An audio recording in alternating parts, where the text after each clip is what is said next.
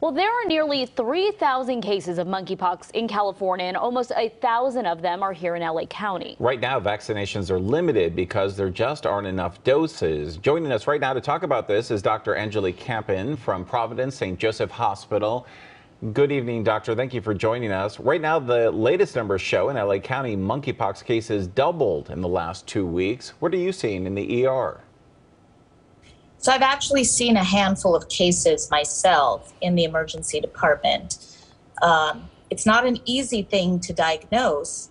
Even I, when I saw the patients, was questionable whether it was monkeypox, did the swab, and waited for the results to come back and found out, yes, it was monkeypox. So it is out there. We are seeing it.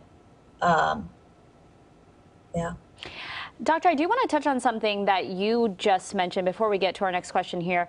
The fact that it can be a little hard to diagnose. So what should people be looking out for? What are those first signs that maybe people aren't aware of that may correlate with getting tested for monkeypox?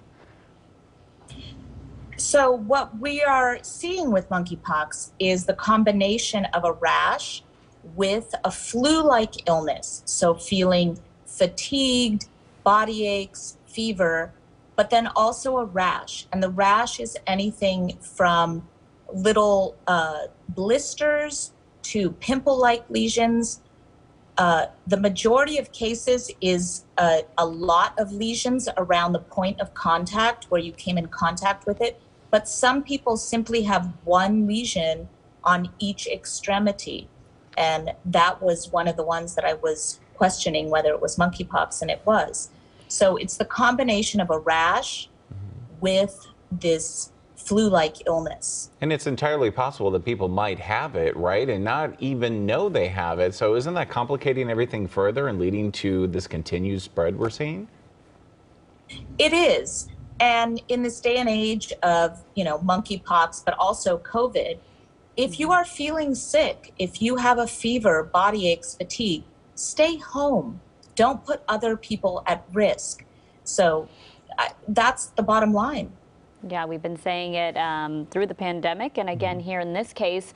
I do want to talk about the vaccine supply. We know it is still stretched. We know the federal government authorized a new method to administer those shots. But how does this new method work, and will it help with stretching that supply that we need? So before, the vaccine came in a single vial that was administered to one patient.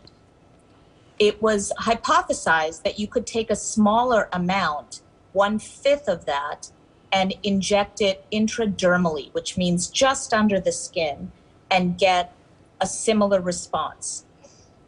Studies have yet to be done, but that is the way it is being administered now in order to stretch the vaccine. And it seems to be effective. The UK is seeing a drop in cases because they started vaccinating at-risk populations before the US did. Well, health officials have made changes to how long someone should actually isolate if they believe they have it. What's the latest information you have, and how long should someone stay home?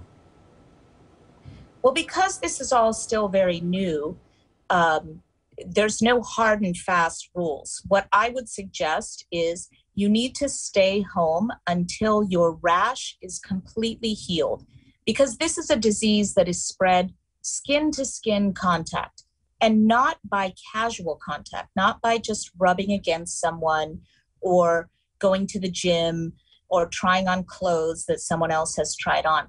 This is direct, intimate, long-term skin-to-skin contact. So when the rash has completely healed is when you can stop quarantining. And sometimes that is up to 3, sometimes 4 weeks. And we understand that rash can be very severe, and it can really hurt for many people. So we do appreciate your time, Dr. Campen. As always, thanks for joining us tonight. You're very welcome.